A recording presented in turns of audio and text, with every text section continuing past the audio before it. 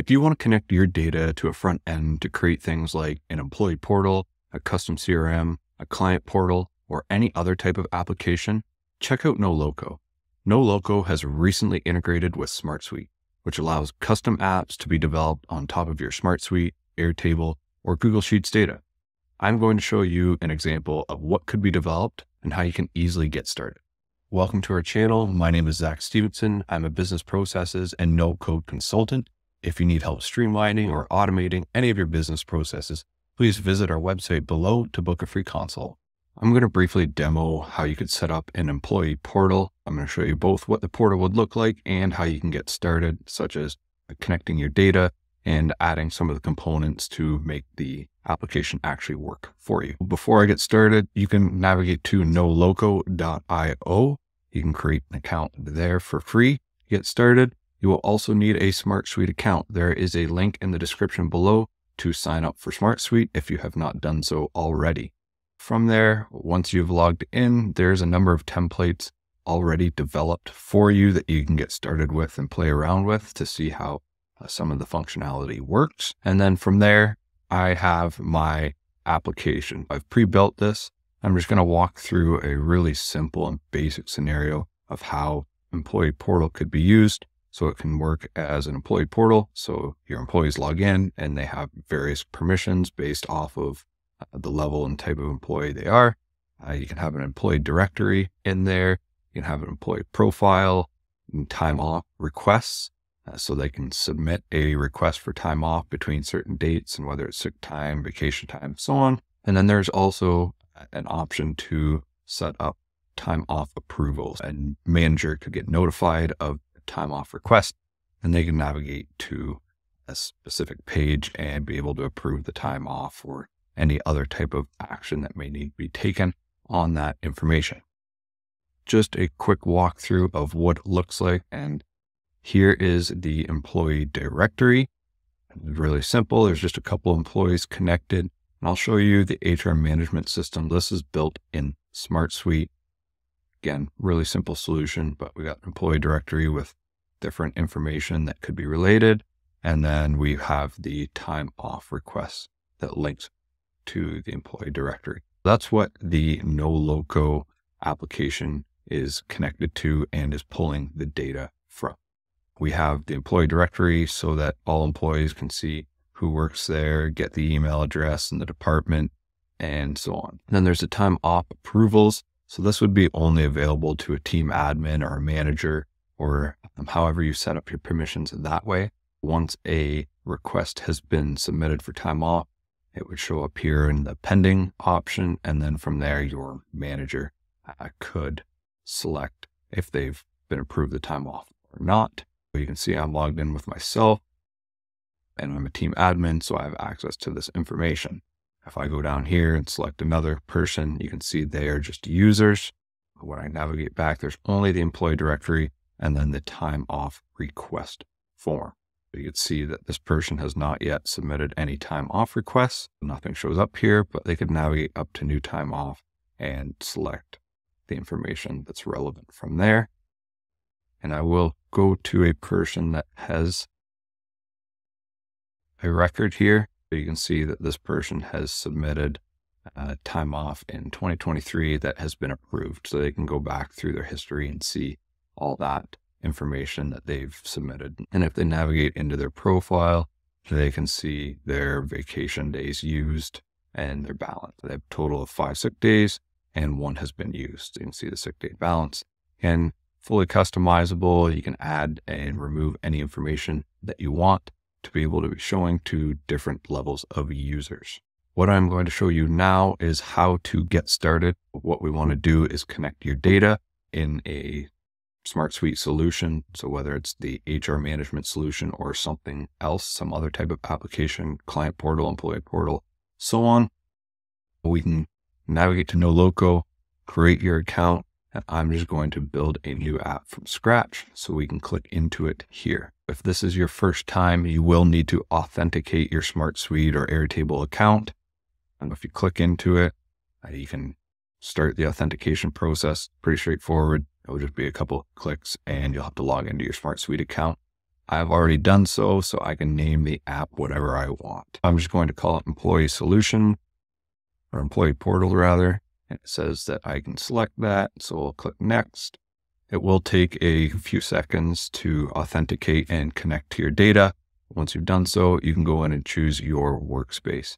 So I'm going to select my demos workspace, and I'm going to select the solution, which is called HR Management. And you can search for that.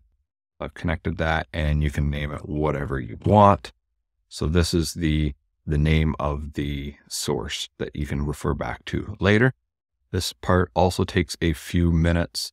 All it's doing is analyzing your data. It will go through a few other steps, and it actually uses AI to take a guess how you would want your data structured. The first few pages will be pre-built and pre-developed for you.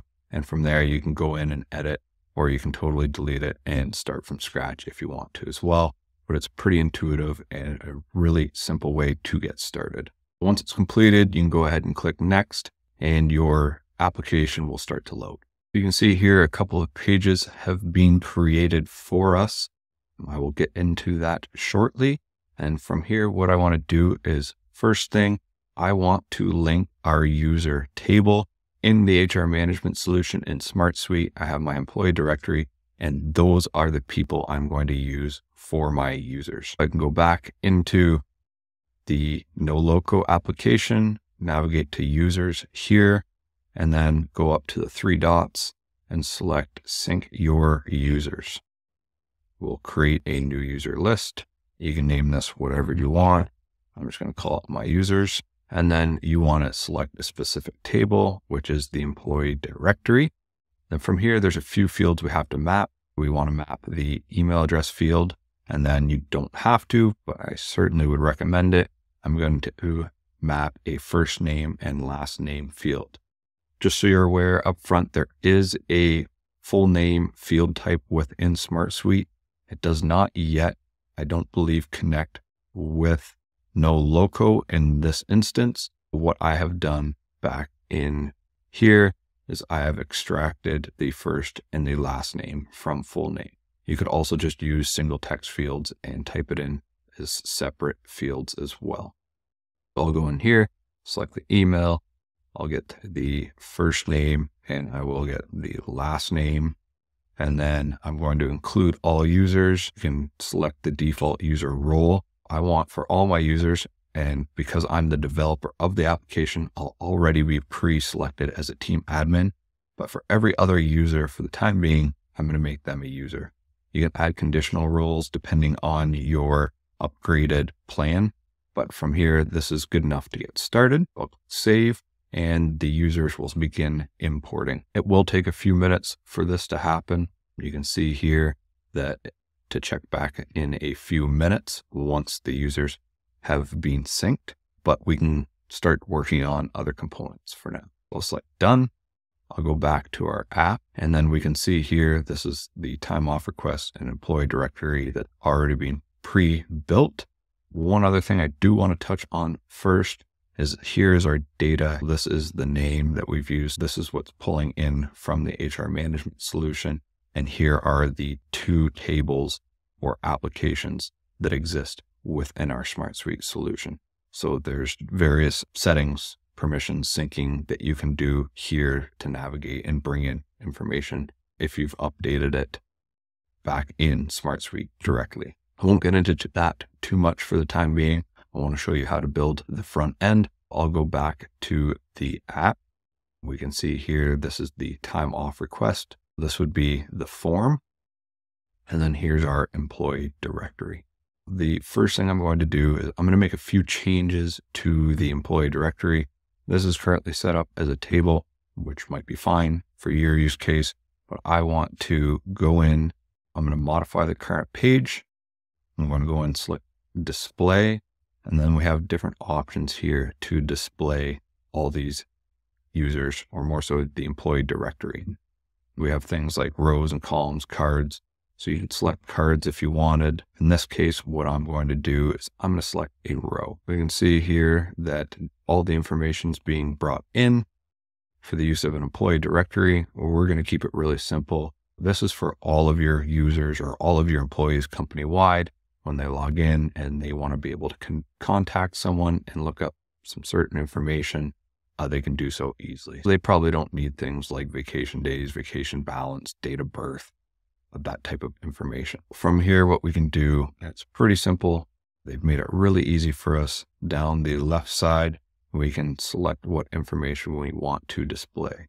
There's only a few things that we're going to display, which is going to be full name.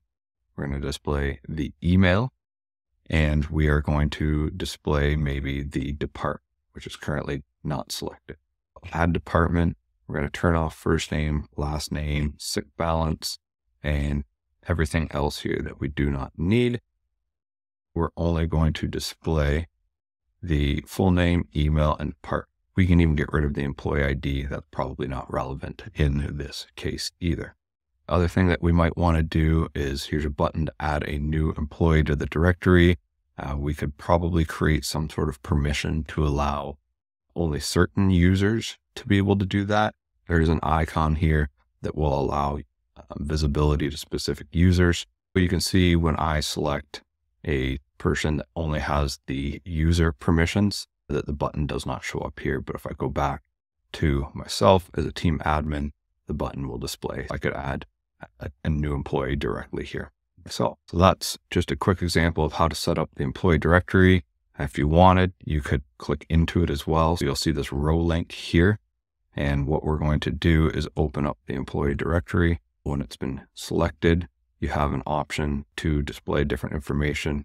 There's all sorts of different modules here. That's how you would display more detailed information if you wanted to allow a user to click into this. Things like date of birth, vacation days, and sick time. You may not want to show that information to everyone. That may only be relevant to HR or specific managers.